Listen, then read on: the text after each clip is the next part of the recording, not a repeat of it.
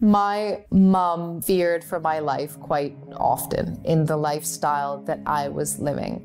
At the time, I was living on my own because I had been kicked out of my house when I was 18 years old. I heard a loud bang. I heard my dog bark. Something hit my door and the whole door shook. Maybe had I left at that time, I would have been in that accident. I could have killed that man. And I thought to myself, if I go to sleep tonight and die, I'm not going to Jannah, I'm going to Jahannam. And I said to Allah, I will keep my hijab on. I will not let go of my religion for this dunya. I actually ended up getting to work on Star Wars.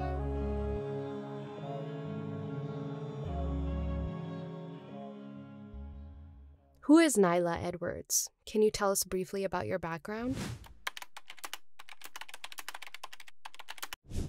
Nyla Edwards is a lot of things. I think as a revert, we kind of have like two sides to us. So there's Vicky, who is pre-Islamic me, and then there's Nyla, who is the post-Islamic me. I've been able to carry some of who I used to be into who I am now, but a lot has changed in that time. I love filmmaking. I am someone who loves dawah. I'm a mother as well, which is more of a new kind of side to me. I'm just a sister living in this world and trying to do my best to serve Allah with everything that I'm doing.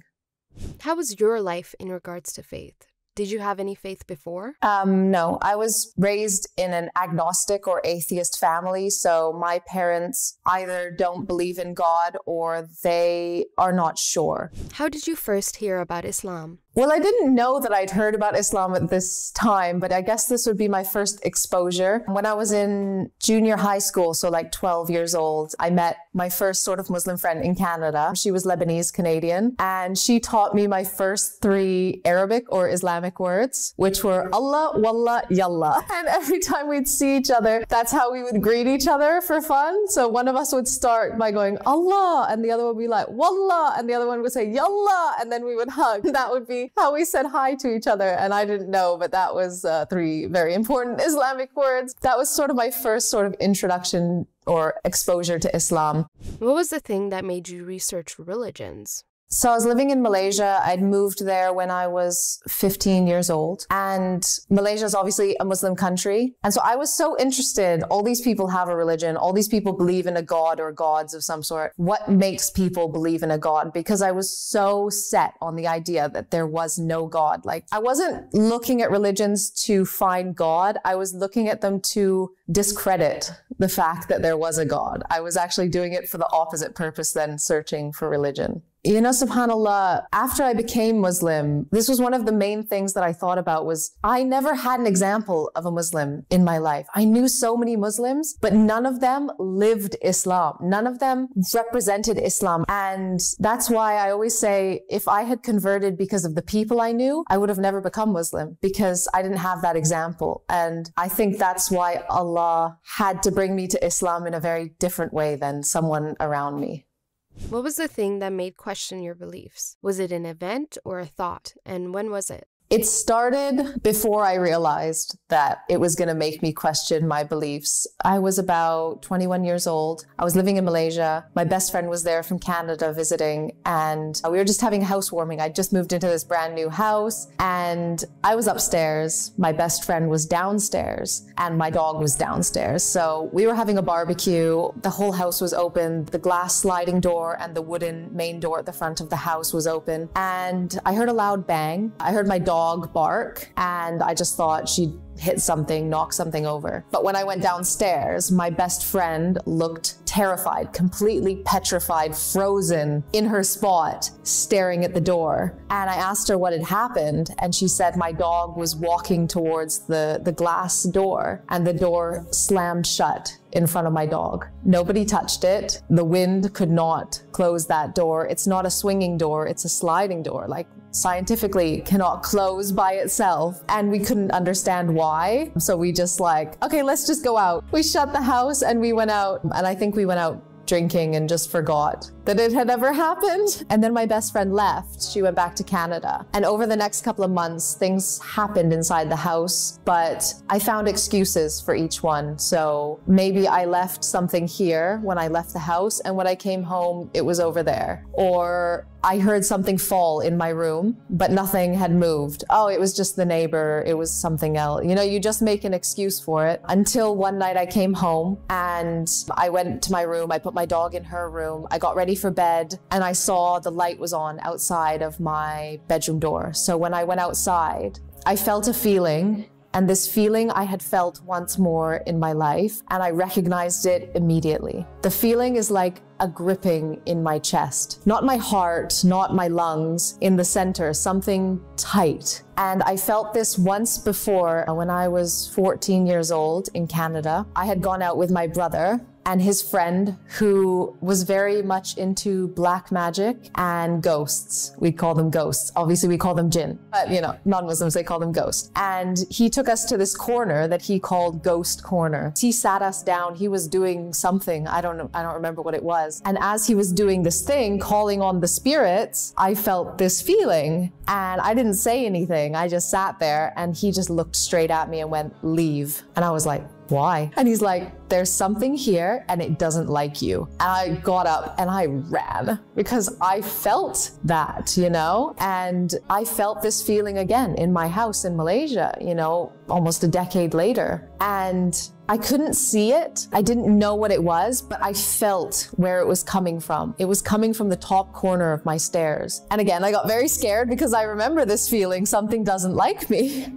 So I shut my door, I locked my door. Well, why would you lock your door against a ghost? But you know, what are you gonna do in this situation? And when I turned around, something hit my door and the whole door shook. And I was absolutely terrified. I didn't know what to do. I was helpless. I didn't know what it was. I didn't know what it wanted. I didn't know how to fight it, how to protect myself. And my mind was totally clear. And the only word in my mind was Allah. Without anything else in the world to grab onto, I said, "Allah, if you exist, protect me." And then I just went and laid down in bed. I put my laptop on and I just closed my eyes and I went straight to sleep. And it rained so much that night. And rain is like purification. And when I read in the Quran later that, you know, Allah brought the rain in the night to cover you and to purify you. And I was like, subhanAllah, that's like how I felt that night. And so when I woke up in the morning, I had to reassess everything. I had to think about what happened the night before. What does this mean? And so I spoke to Allah and I made dua in a way. And Allah says, you know, if you want to be guided, just ask and you're guided, isn't it? So without any knowledge of Islam or Allah or anything, I said, "Allah, first of all, if you were there last night, thank you. And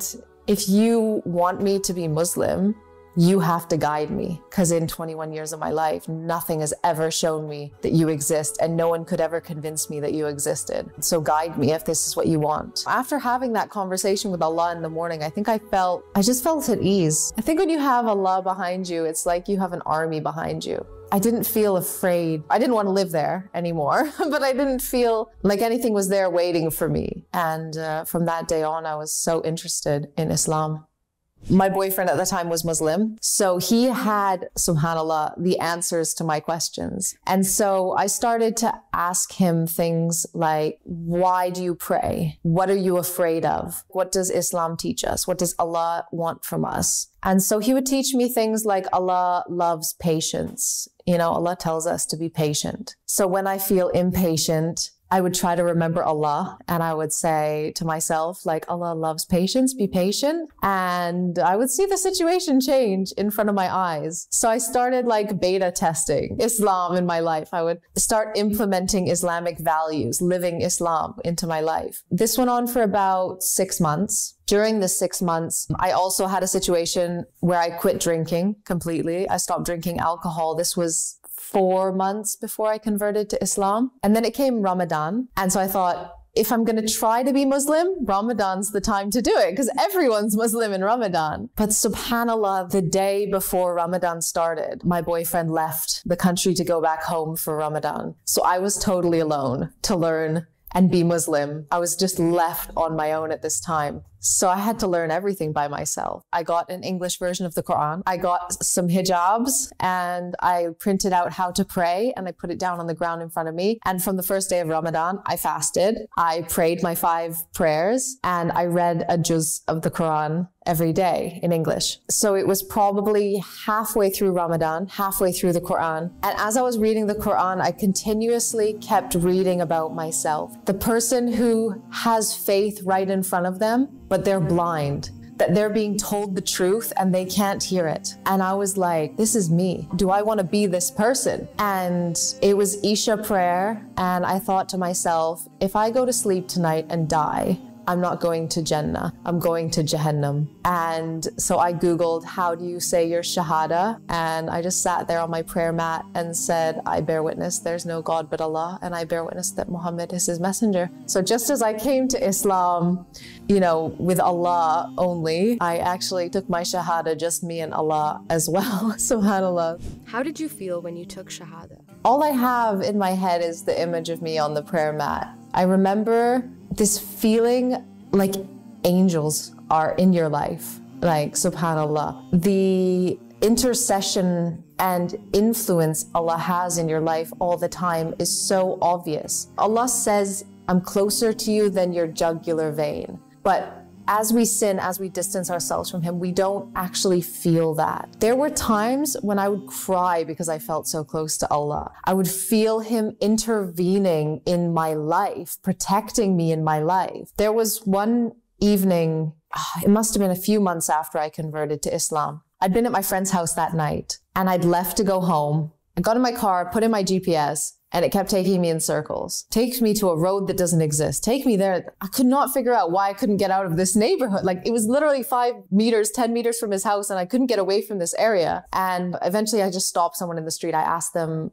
like, how do I get to this road? I ended up at a road, turned the corner, and there had been a terrible accident. A motorcyclist was laying dead in the street. It must have only happened 15 minutes ago. And that was the time that I was meant to get to this road had I left directly from there, you know? And Allahu Alam, Allah knows best. But in that moment, I felt maybe had I left at that time, I would have been in that accident. I could have killed that man. And after I passed the accident, I just burst into tears. I cried the whole way home, thanking Allah for protecting me from being in that situation.